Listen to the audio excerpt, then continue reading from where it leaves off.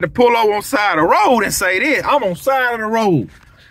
Heck no. Look, you ain't about to run this business. I got one client. She fired today. She is fired today. This is you 3 strikes, you're out. I'm not gonna keep reminding you to pay this sorry invoice. Oh, I forgot.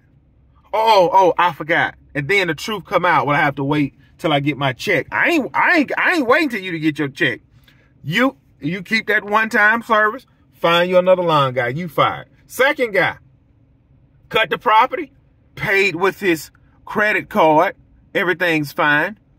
So then I get an email from my team that the payment has been disputed.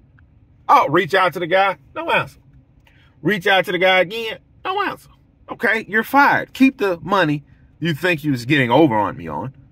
You're fired. And then I got a third guy. Explain to him how everything works. All payments are made online. I don't chase cash. I don't chase checks. I don't chase PayPal, Venmo, Zelle, none of that. All payments are made online. And then he gonna let this spill out of his mouth. Well, since I only pay my bills at the end of the month, can you just bill me for the end of the month? Okay, that's fine. Some people want this option. Then when I bill you, you can come by and get the cash. Man, you can keep that money. You think I'm about to drive over there and pick cash up? Man, heck no. I'm not driving to your house to pick. I don't care if it is $250. I'm not driving to your house to pick cash up.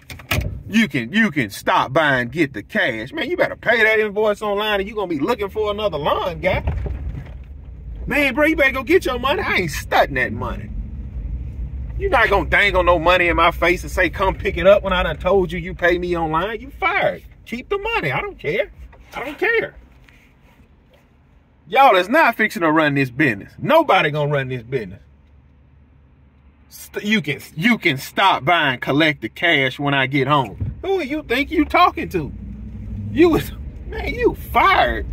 You is fired. I can stop by and get the cash. Wait for me to come get the cash. See, like y'all would have ran, oh, let me run over here and get it since I done the work. Man, I don't care nothing about none of that. See, what you don't know is you was getting fired anyway.